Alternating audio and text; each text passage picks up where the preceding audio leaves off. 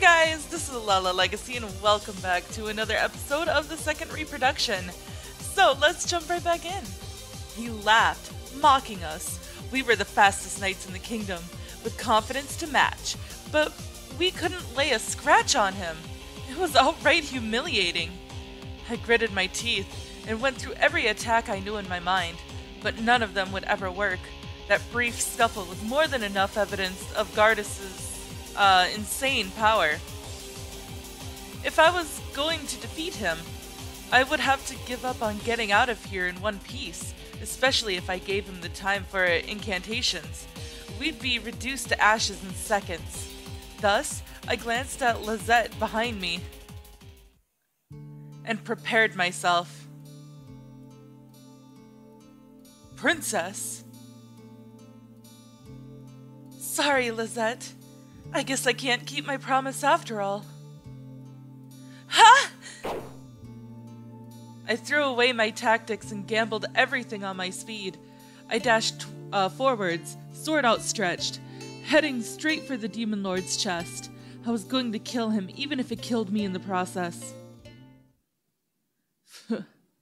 Turn to ashes.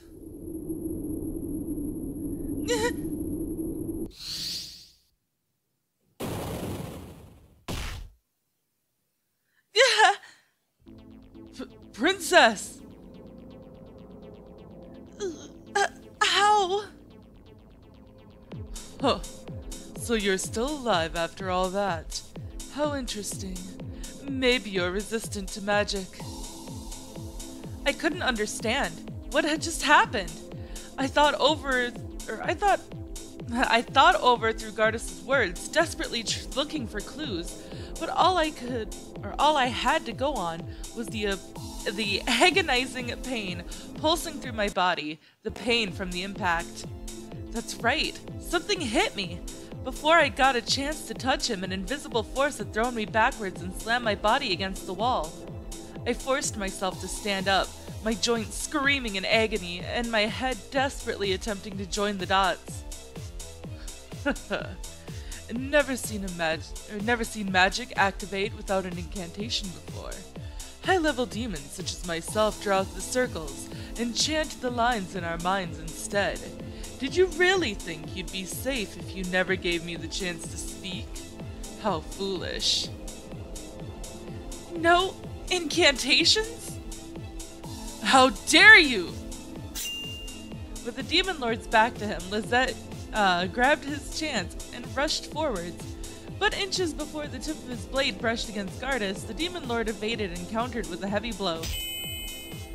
You monster. Huh.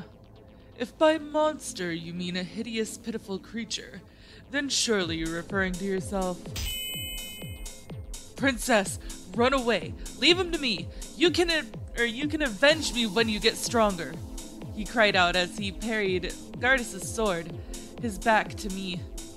Don't be ridiculous! There's no way I can leave you! My knight, my best friend! And just run away!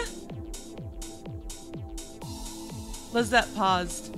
I couldn't see his expression, but Gardis could, and an unpleasant smirk floated onto the demon's lips. So, it's unrequited. Shut up! Unnerved, Lizette's skills rapidly deteriorated. No. Gardis' words had shaken him, and his rage rendered his own attacks chaotic. I tried to call out to him, but it was too late. Gardis quickly slipped beside him and smashed the hilt of his sword onto Lizette's handguard. There wasn't any blood, but his bones were undoubtedly bruised. Unable to withstand the pain, Lizette let his sword fall to the floor with a clatter. Gardis didn't miss his chance and punched Lizette hard in the stomach. His cape-covered bag bent horribly. Did you really think you could defeat me like that? You underestimated me. Ignoring his agony, Lizette struggled to his feet and tried to straighten his posture. Gardis, however, had other ideas, and grabbed the knight by the throat, lifting him onto his tiptoes. It was nothing short of a nightmare. With just one hand, Gardis had lifted up a fully grown man with the utmost ease. His smile felt ruthless and cruel, yet captivatingly beautiful. He could have snapped Lizette's neck in two that instant, but instead he chose to squeeze, taking sadistic pleasure in the knight's agonized expression. As he squeezed harder and harder, his sharp claws caught on Lizette's fragile skin and sent a rich crimson drop trickling down his neck. Lizette! Say, if I offer to save your life in exchange for hers, do you think the princess would agree to it? Just kill me! I'd rather die than be a burden on her. How noble. A knight who would sacrifice himself for his princess, eh? This really is getting interesting. How much will you get in return, I wonder? I'm dying to know. You scum! What a gratifying thing to say. You've certainly lived up to my expectations, both of you. You've entertained me plenty. So, I think I'll reward you. What are you? Why don't we make a contract, oh brave knight of the princess? No, stop! What? What? It's a magical device. If either you or the princess dare to leave my kingdom, then you, her beloved knight, will disappear. Oh boy. Disappear? Why are you... I changed my mind. It might be fun keeping a champion's knight as a pet. Stop joking around! Remove it right now! Gardis gave a satisfied smile, amused by my fury.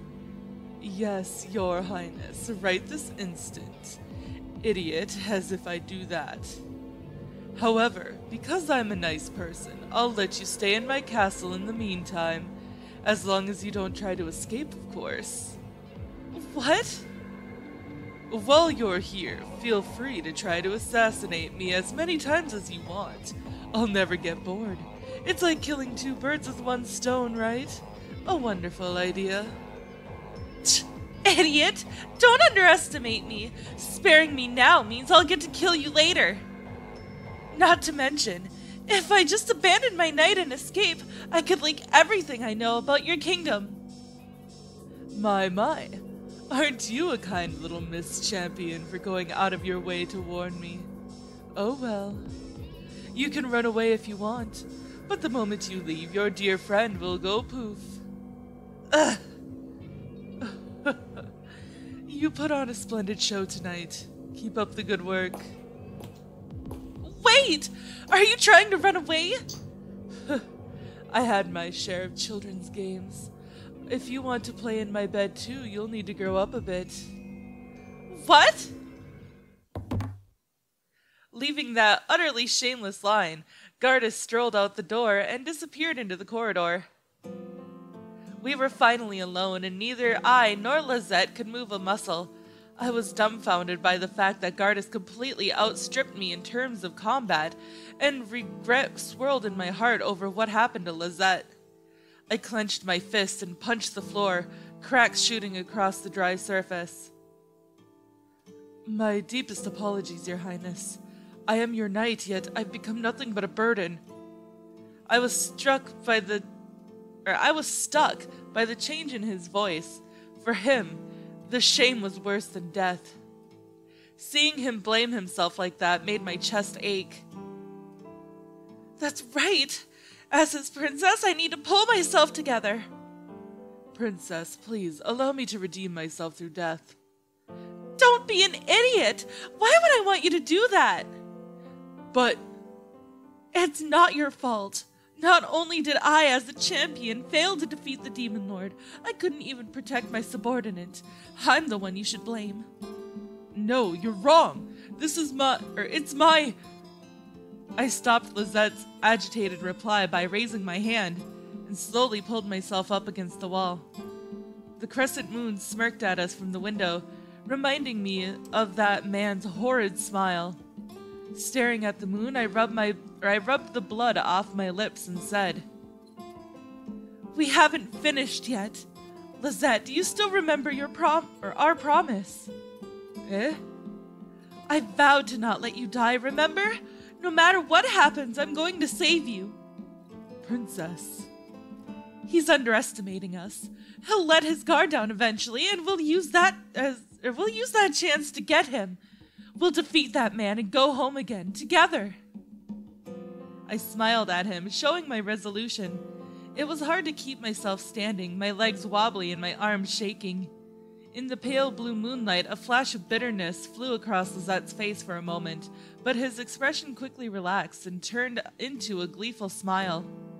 For a moment, I mistook his expression for sorrow, but it was probably just a trick of the demon's moonlight. "Yes, Princess."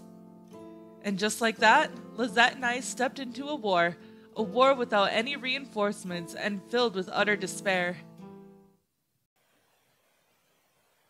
Okay, so I cut out that intro because, music.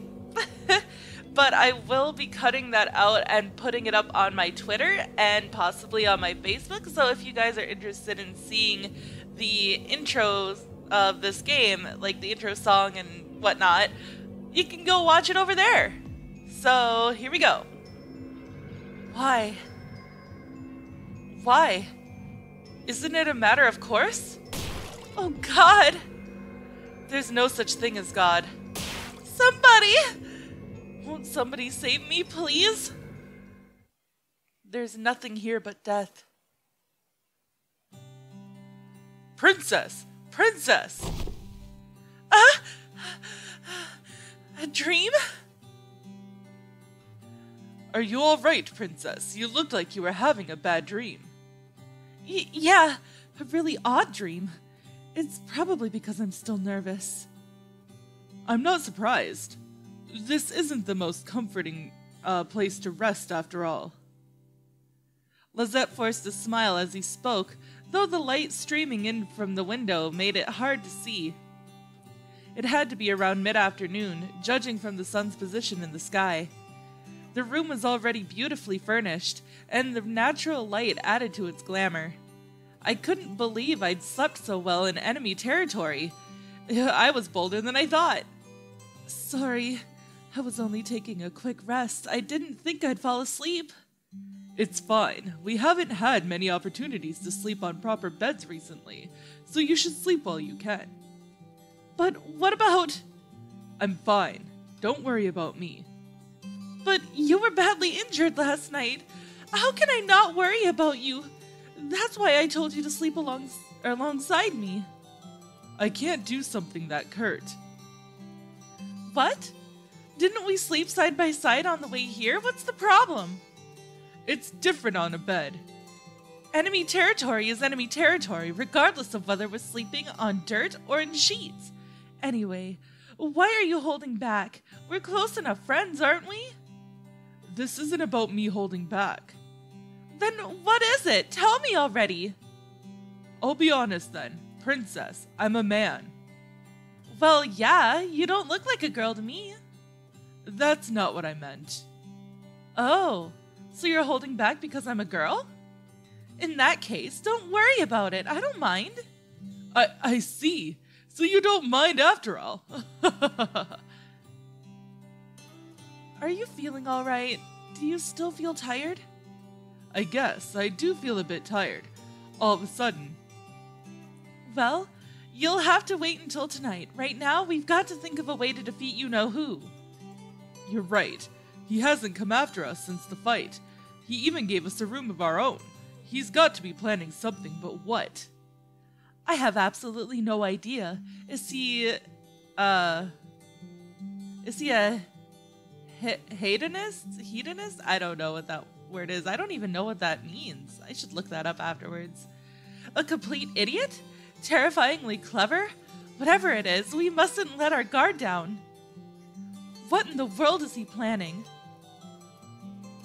After our failed attempt on his life, Gardis offered to let us stay in his castle. We decided that listening to his advice was a bad idea, though, not to mention we'd be staying right in the heart of our enemy's headquarters. After waiting for the stiffness in my legs to fade, Lizette and I decided to head over to the throne room, but right at that moment... Good morning! Huh? A female half-demon gave us a hearty welcome as she strolled into the room, a gleeful smile on her face. Apparently she's a servant here in the castle. She had long maroon hair with matching eyes. Wrapped around her curvy body was a simple pale red dress. Her snowy white skin left an elegant impression on us. We'd actually met before. She escorted us to our room after Gardis left. She was just as lively last night as she was now. She didn't even get a chance to refuse back then. She just pushed us into the room. Are you trying to trick us? We won't let our guard down, you know. Huh? That's what you're trying to do, right? There's no way you demons would ever be this kind to a champion. I did it because I like you. I like you both a lot. Why? Well, you kept your promise back then and didn't kill me, so I found myself thinking, wow, so this is what you call a champion. Back then? Oh dear, you don't remember me? I'm the woman who gave you the directions to Lord Gardis' room. Gave us directions? Ah, you're the woman we tied up? That's right. I loved the way you guys tied me up. Oh God. Well, Lizette's the one who tied her up. Then, what are you here for? Oh, that's right. I came to call you. Lord Gardis has invited you both to the throne room. He did? So, he finally made his move, huh? What for? I don't know. That's all he said. Princess. So after sleeping on it, he decided to end this farce after all. Maybe he's planning on torturing us to death in front of a big crowd. I don't know, but searching all over the castle for him takes too much time and energy, so we might as well go along with it for now. I nodded to a nervous Lizette and returned my gaze back to the woman. Then, please, show us the way, Miss... Oh, I haven't introduced myself yet. I'm Kiria. I hope we can get along from now on, okay? Yeah. Kiria's over familiarity unnerved me, but we kept following her regardless. Did you sleep well last night? Just fine. Then that's great. I'm giving them the same voice and I don't like it. I don't know what voice to give her. I don't know what she looks like. It didn't sound like she was making fun of us. Maybe she really was genuinely pleased about it. I never thought there'd be a day when a demon would worry about me. If she knew our true intentions, what would she say? Would she still escort us to Gardis? I thought about it as we walked. Do you feel any calmer? Huh? You don't need to take me hostage. As you can see, there's no one else in the castle. Her words shot through me like an arrow. I couldn't help but gulp. Trying to disguise my nerves, I kept my voice steady and asked, There aren't many servants in the castle, are there? That's right. Lord Gardis keeps as few servants by his side as he can. So that's why there's barely anyone here. That had to be why the place felt so creepy last night. But isn't it a little irresponsible? Well, Lord Gardis is very strong after all. Someone ought to tell him what overconfidence usually leads to. He's not overconfident, he just keeps his own abilities in mind. His Majesty even orders us to guide whoever invades the castle straight to him. What? Well, like I said, His Majesty himself orders it. Why would he?